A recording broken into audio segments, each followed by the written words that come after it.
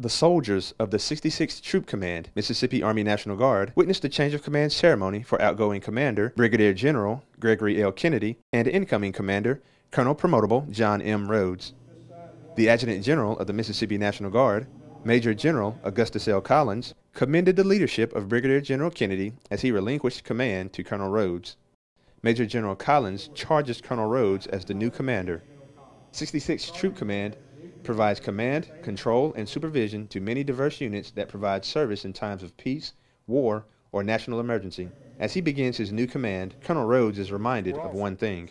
We all have a basic mission to prepare to deploy overseas to conduct our wartime mission. At the same time, we are prepared to conduct a mission for state emergencies such as a hurricane, tornado, or anything else that comes up for that matter.